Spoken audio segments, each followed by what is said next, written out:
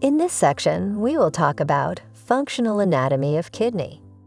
Kidney is a compound tubular gland covered by a connective tissue capsule.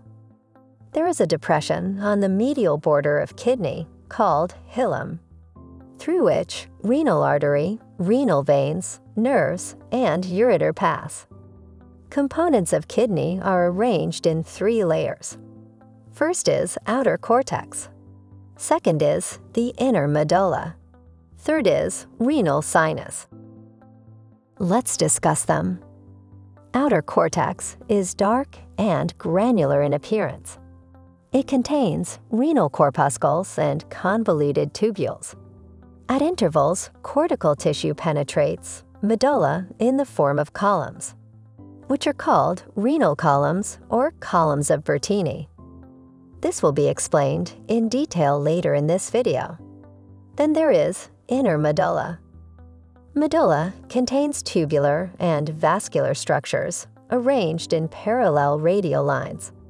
Medullary mass is divided into 8 to 18 medullary or Malpighian pyramids. Broad base of each pyramid is in contact with cortex, and the apex projects into minor calyx. This is ureter. This is renal pelvis. This is major calyces. And this is renal artery. And this is renal vein. This is renal sinus. Now let's discuss the tubular structures of kidney.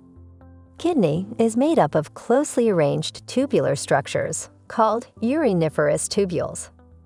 Blood vessels and interstitial connective tissues are interposed between these tubules.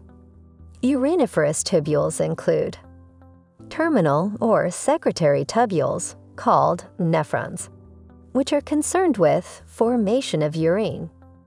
Collecting ducts or tubules, which are concerned with transport of urine from nephrons to pelvis of ureter.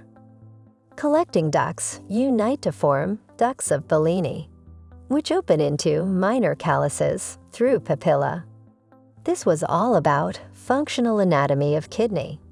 In our next section, we will talk about the nephron.